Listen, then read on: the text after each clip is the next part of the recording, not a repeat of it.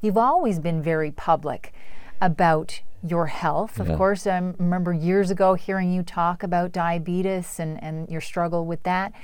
Tell me about what has happened recently. When were you diagnosed with Alzheimer's? I can't tell you the exact date, but it was approximately 2 years ago. My doctor recognized something and told my wife about it, and they had me set up before I knew what was happening around me. But they diagnosed me with early onset of Alzheimer's. And I looked at it the same way I looked at diabetes. I had diabetes now over 40 years, and spent a lot of time learning how to manage the diabetes. My daughter is also a diabetic since she was 10 years old. And as a family thing, I mean, we always back and forth to help each other. When it comes to the Alzheimer's, I know the result of Alzheimer's. I don't go out around public saying what's going to happen and when is it going to happen. I mean, the process has started, and I'm going to live one day at a time and do the best I can. And if I can encourage other people to how they approach it with their family, their moms, their dads, or whatever, give them some kind of onset, and this is what we should be doing, and not doing things, taking someone and put them into a room and locking the door and forgetting them. And sometimes that happens too much. Why did you want to talk about it public? Just for that reason, that you think you can help others struggling with it, other families? That was the main intent. I guess all my life I've been involved from the time I was a young boy, chasing my father around Porty Grave. I was always involved and listened very intensely to the conversations that people would have around.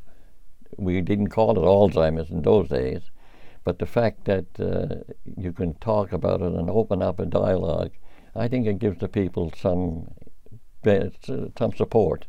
And I mean, I personally have had a lot of support from friends and from other people with the diabetes over the years at work. Well, I guess it's just a natural thing for me to do, is to talk about it. I'm not looking for anything. I'm hoping that there's going to be enough research that's going to be done. We're going to get some benefit from it sometime in the future. But I don't hear a lot about that now, the research in Alzheimer's. Not in Canada, not in this area. In Australia and other places, you hear a lot of research is going ahead.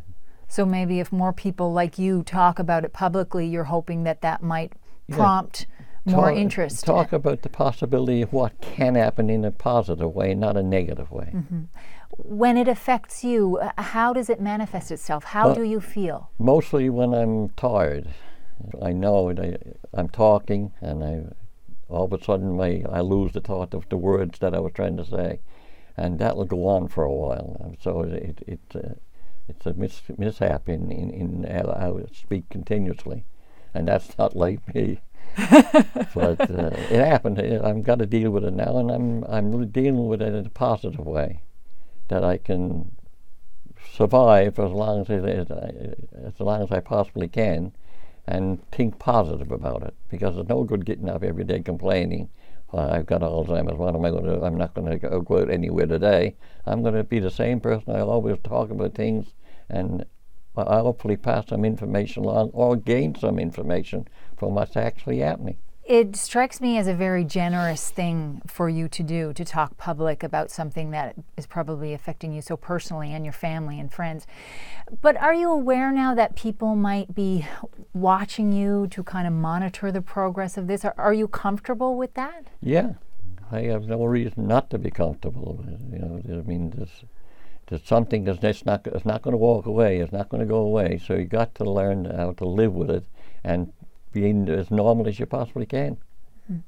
What advice would you give for people watching or listening now who have family members struggling with the same disease? What would you advise them to do? What I would advise them to do is to accept the fact that their mom, their dad, their brother, their sister, someone they is diagnosed with Alzheimer's.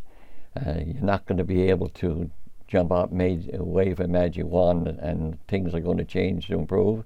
It's going to be a slow process, but more people need to be involved. More people need to be speaking out, and talking to your doctor and talking about what is the best thing to do. Because, I mean, a lot of people just forget, well, there's nothing we can do, it's negative. And the future is not very bright. Well, you're talking like that, and you'll never get a cure. So a positive attitude helps Positive in all attitude, respects. exactly. Thank you very much for speaking with me. I wish you only the best with your health. Thank you very much.